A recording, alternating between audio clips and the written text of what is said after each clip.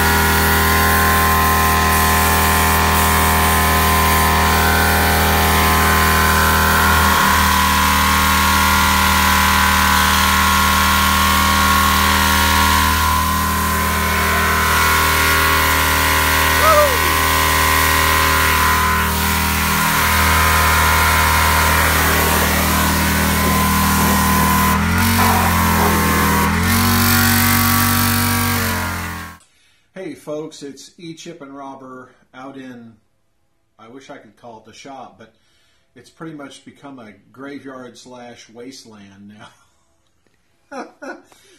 What should we call it? The current center of disappointment. Black hole of Calcutta. I don't even know if that's a good thing to say or not. The ground zero for disappointment. We have been wanting to get a video out to you on the Backhoe engine for some time. We have had an ongoing saga with this Continental 244, F244 engine, and I thought we'd do an update on it because I'm sure there are some of you out there who are curious about what's going on. Well, as we began to put the engine back together, I could not get the crank to turn. It was just too tight. And I couldn't figure out why, because there seemed to be enough clearance using plastic gauge and things like that to check it with the new bearings. But I just could not get the crank to turn except by using a long breaker bar and really using a lot of power to turn it. That's not good. That's not what you want. So we broke down and took it to a local machinist. He went ahead and turned the crank down to 30 thousandths under bore. We bought another new set of bearings for 30 thousandths under bore, and brought it back. And while he was at it, he went ahead and shaved the deck and the head just to make it pretty. Brought it back, put it back together, and we still had this crank problem. It just would not turn. Again, used plastic gauge to check it. All the clearances are perfect. We just can't, and it seemed like the wear on the bearings was occurring at the parting line where the two bearing halves meet. This area is called the parting line. So took it back to the machinist, and apparently, we don't know how or when or why, but apparently this block has become sort of curved like this. You'll remember in a prior video when we were measuring the deck of the engine and also the head was concave, the deck was convex, and we mentioned to you at that time I thought it was normal. We had no idea how far out it was though.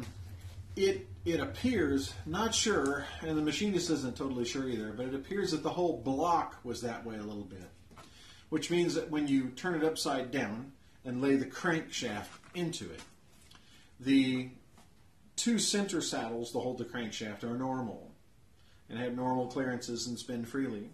The two outer ones on the front and back of the engine, they were the ones that were impinging on the crank and not letting it turn freely. The block is sort of sloped like this, and it's pinching on the crankshaft on the front and rear bearing areas.